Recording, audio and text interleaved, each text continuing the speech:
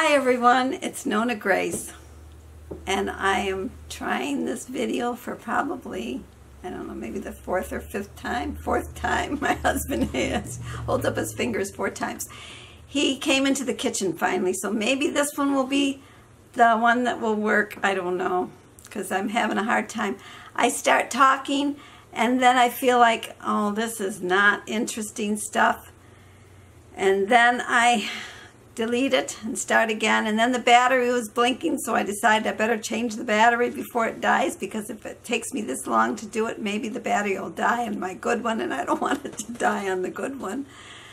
But today has been a very hot day. I went shopping. I'm going to condense this because it really was, I've dragged on too long in the other one, so I don't want to do that in this one. But anyways, I went shopping. And I came home, I went out to the chickens, and it was pretty muddy, so I said we need some wood chips.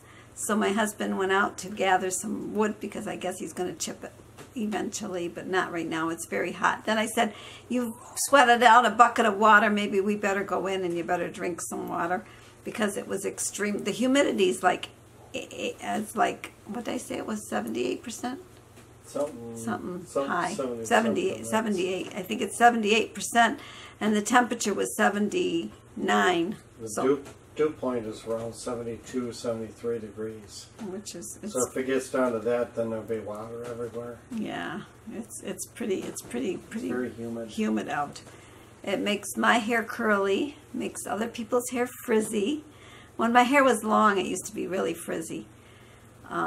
But now that it's shorter, it shows more curl, which is nicer, but still can be frizzy. I should show you someday how I actually do my hair. You would die. You'd say, oh my. Maybe you'll think, no wonder it looks so bad. Or maybe you'll think, wow, that looks pretty good. And she doesn't do much to it. Yeah, I don't.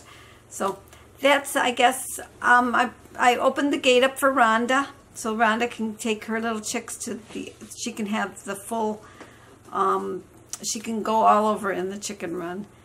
She did try to get them to go outside, but they don't want to hop up on the threshold yet to go outside. So, and the other little chickens that I think are roosters, I think all 3 of them are roosters. Today I saw the other 2 doing their little rooster dance.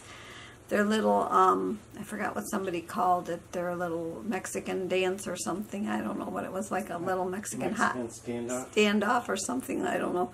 But they all are doing it, so I called my brother up to see what I could do about these roosters, because I don't want to raise these roosters and then give them away. I'd rather just give them away now and be done with it. I don't know what Rhonda's babies are, if they're going to be, hopefully they're hens.